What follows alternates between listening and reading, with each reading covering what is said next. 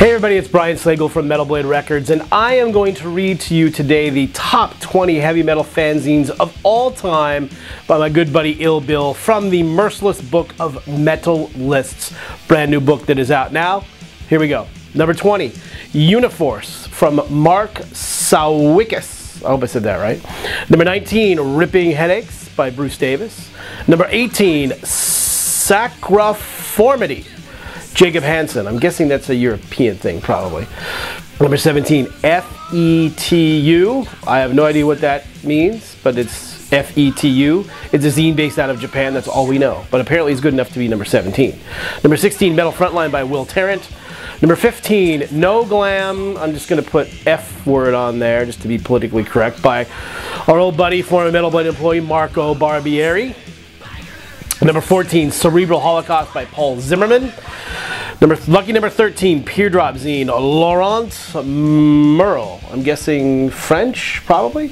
I don't know, Bill, am I right or not? Number 12, Metal Meltdown, Jeff Vanderkloot. Also sounds European, which there's so many great European fanzines, they need to be represented here, which is good that they are. Number 11, The Book of Armageddon. Love it, Ed Farsley. Number 10, Invisible Force. Well, might be Invincible Force. It's spelled very incorrectly in this book. Bill, I'm at you. Howie, I'm at you. Invisible Force. Brian Daniel. Number 9, Ultimatum by Kim August. Number 8, great name for a fanzine, Slayer by the Italian guys. Number 7, The Wild Rag by Richard C. Number 6, Violent Noise from Borovoy Kiergan, who you now know as the master of Blabbermouth. Number 5, now we get into the big stuff, top 5, and all these zines were very influential, hugely important in the early stages of it, especially the 80s metal scene. Metal Forces by Bernard Doe. Number 4, Headbanger, Bob Nalbandian, who's still around here in LA doing all sorts of great stuff. He's got a really cool documentary coming out pretty soon that you can check out.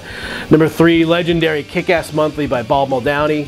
And then we have the top 2. Now I'm not sure I quite agree with these two, but I'm going to read them the way Bill has them on here. Good old Ill Bill.